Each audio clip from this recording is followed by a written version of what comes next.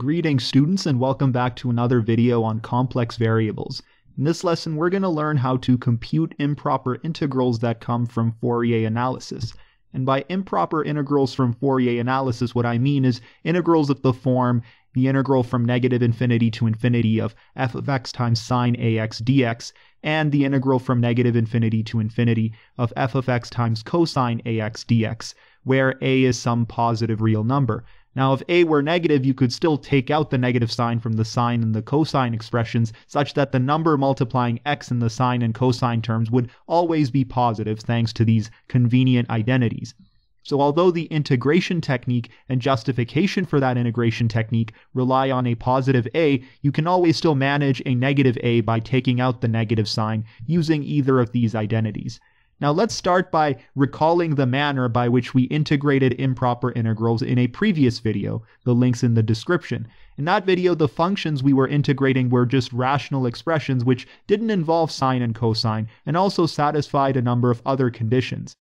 What we did there was replace the x by the complex variable z, and then perform a contour integral over the closed contour c, where c was a curve enclosing this semicircular area in the complex plane.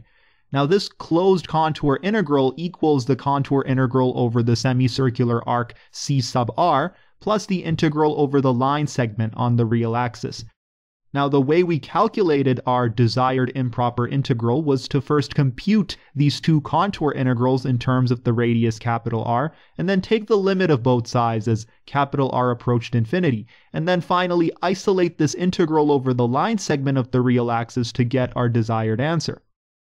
Now the technique we're going to use to integrate Fourier integrals is quite similar to the technique we use to perform improper integrals of just rational functions. However, we can't use the exact same method where we replace the x in our improper integral by z. The reason for that is if you take either the sine or the cosine of x and replace that by the sine or cosine of a complex number z, then the moduli of the sine and cosine will depend directly on the exponential of ay, the imaginary part of z.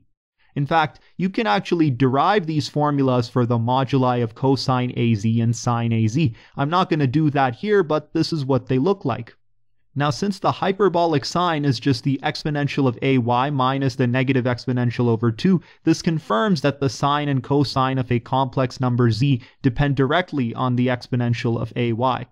This is actually a problem when you're looking at this integral over the semicircular arc, because as the radius capital R approaches infinity in this limit, y also approaches infinity, and when y approaches infinity, the moduli of the sine and cosine of the complex number z now start getting prohibitively large because of their dependence on the exponential of ay. So instead of straight up just replacing the x by the z in our Fourier integrals, we actually replace the f of x by f of z, but then for the sine or cosine terms, we like to replace them by the exponential of iaz. This is because if you split the z into x plus iy, where x and y are real numbers, then if you take the magnitude of the exponential of iaz, you'll end up with the magnitude of the exponential of iax times the magnitude of the exponential of negative ay. Now in this case, even as r approaches infinity, this modulus is going to remain finite on the integral over the semicircular arc.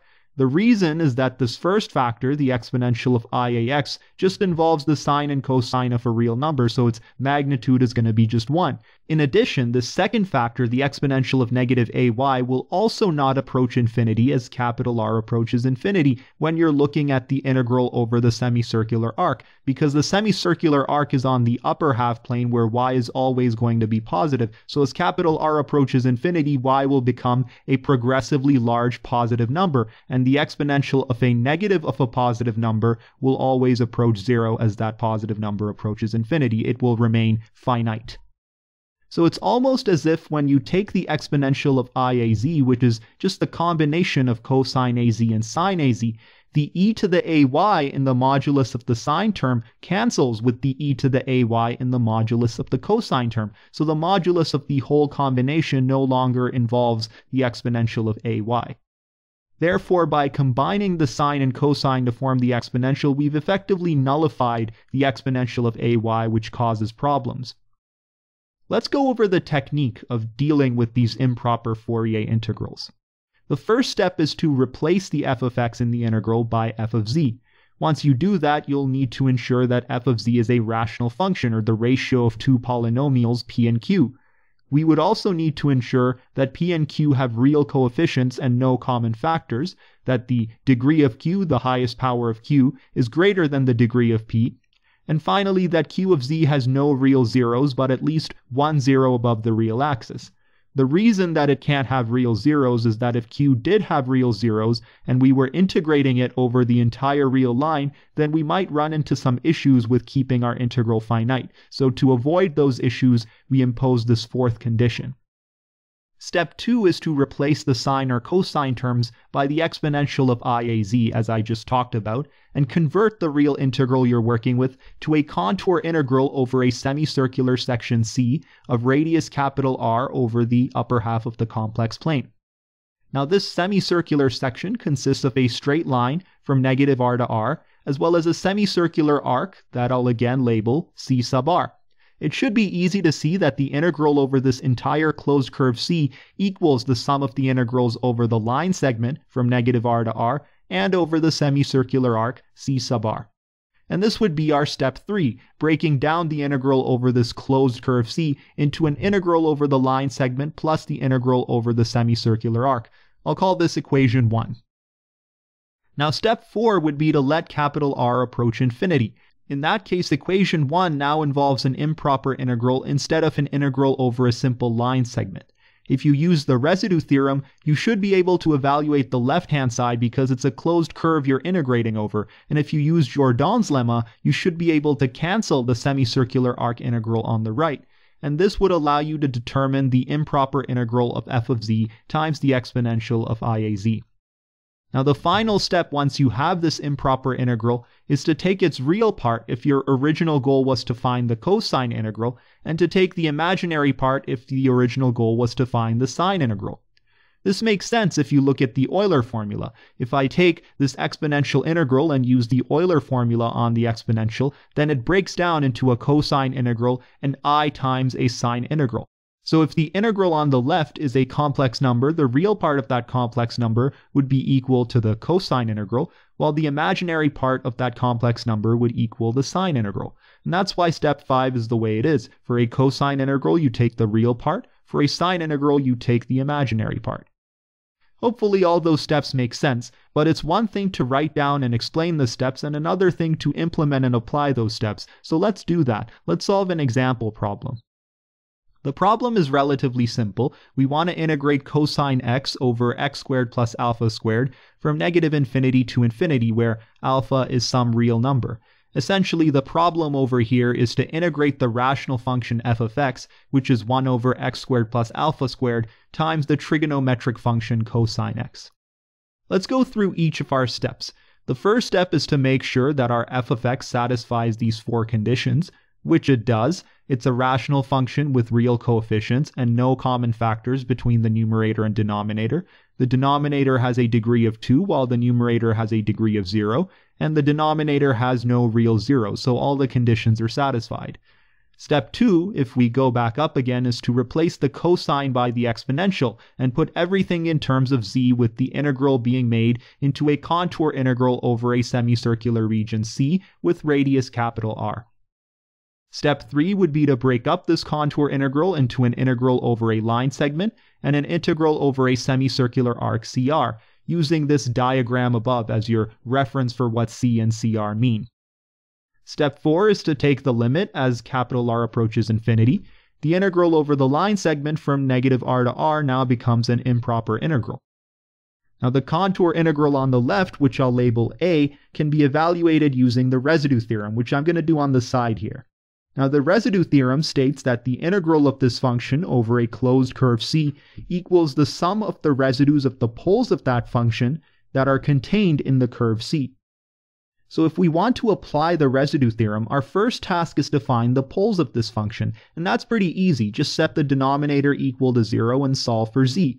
You'll get 2 solutions, I times alpha and negative I times alpha. Now the only pole that's contained in the curve C, which occupies the upper half plane, is the solution I times alpha, so that's the only residue we want to find. The next thing we do is find the residue of the function we're integrating at this pole I times alpha. That's relatively easy because this is a simple pole. We just multiply the function by z minus I alpha and then evaluate the result at z equals I times alpha.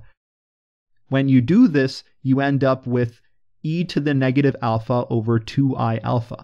So now if you plug in the residue and apply the residue theorem, you'll find that the integral of this function over the closed contour C is pi times e to the negative alpha over alpha. Let's go back to our original integral equation and write the value of this integral a that we just evaluated. All that we've got left now is this integral over the semicircular arc. I'm going to label this integral as b and also go to the side and evaluate it.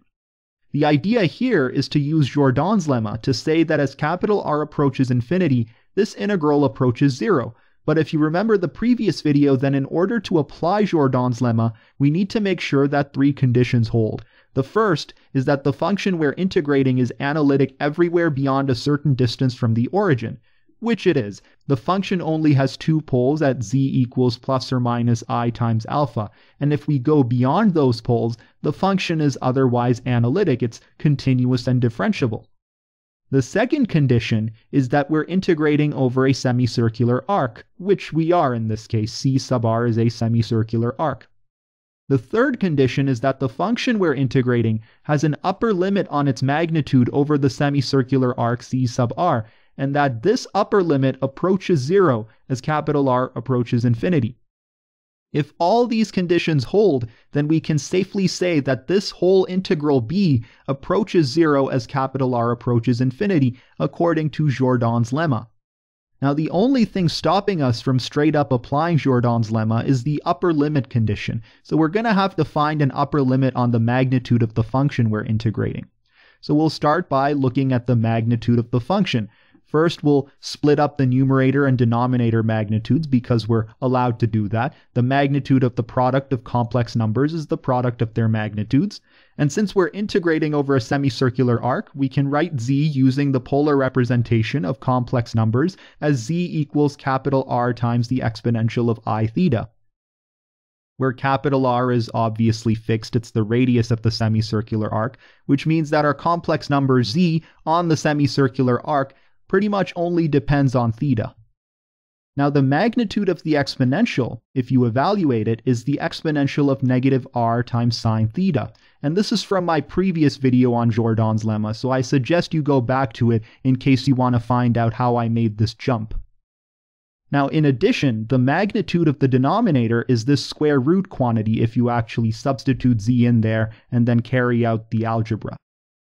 Now to get the maximum possible value of the magnitude of our function, we need to find the highest possible value of the numerator, which is just 1 over the semicircular arc where theta varies from 0 to pi, and we also need to find the lowest possible value of the denominator. And the only way you can get that lowest possible value is if you let cosine of 2 theta equal its lower bound of negative 1.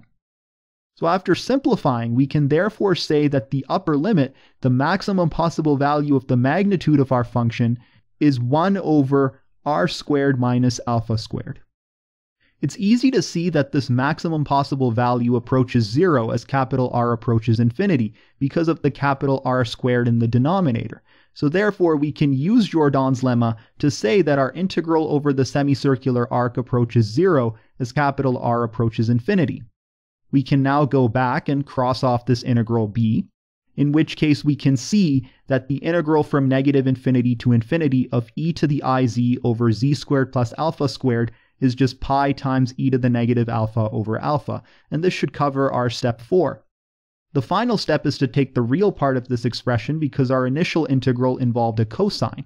And since the integral of this exponential is already a real number, we can conclude that the integral from negative infinity to infinity of cosine x over x squared plus alpha squared is pi times e to the negative alpha over alpha.